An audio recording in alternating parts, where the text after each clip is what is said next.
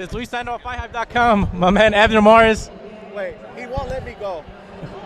Abner, what you think of the fight, man? You saw Leo Santa Cruz in there, what he did with Kiko Martinez right now. What do you think of the fight? I thought it was a really good fight. I thought Kiko, gave it his all. He came and he did what he had to do. Just pressure. There's no other way.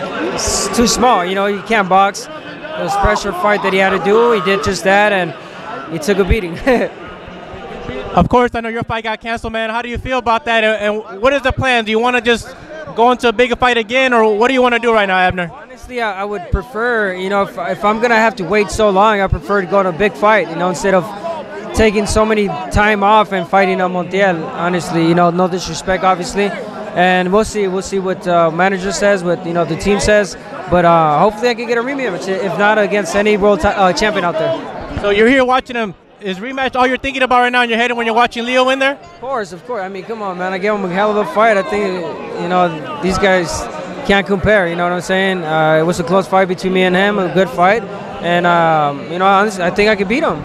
Have you asked him for a rematch again, like in person? If you see him, have you guys talked? Or? I mean, I could ask him, obviously, but it's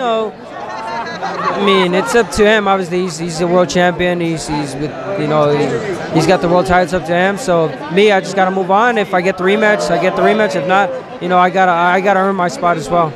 In your mind, do you know what you would do different in that fight, Abner? When you think about that, do you already know what you would do? Oh yeah, definitely. I have it already. I know I could win. First fight, I knew I could win. It was a close fight. Fought a different game plan that I should have, but it happens. It happens. You win some, you lose some, but sometimes you lose some fights where you learn a lot. How's the downtime now? Like when you don't get a fight and you've been working so hard, how do you feel right now, man? You know what? I'm just gonna take a week off, enjoy with the family. Perfect weather right now in California. I love it. You're gonna see me in the pool every day with the kids, and just enjoying life for now. What are you looking forward to now, man, as far as boxing fights? As a boxing fan, you're a fighter, but as a boxing fan, what are you looking forward to, man, the rest of this year? Looking forward to going to sleep and then waking up and hearing Canelo Triple G, but I know that's not going to happen anytime soon, so I got to live the moment, live the life, and, wait for that one fight. Obviously, if that Porter-Thurman happens, that's a hell of a fight I was looking forward to, so any of those fights are good to me. Do you think Canelo fights Triple G this year, Abner? Do you think he... I don't see it this year. I see it next year. I think it's not Canelo being scared. It's just him being smart and his team being smart and knowing when and how to choose a fight.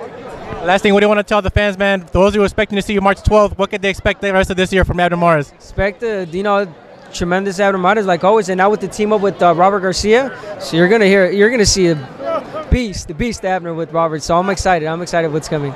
Man, I always appreciate it, man. Thank you so much. Hope to see you back in the ring. Thank you so much, brother. Have a good one.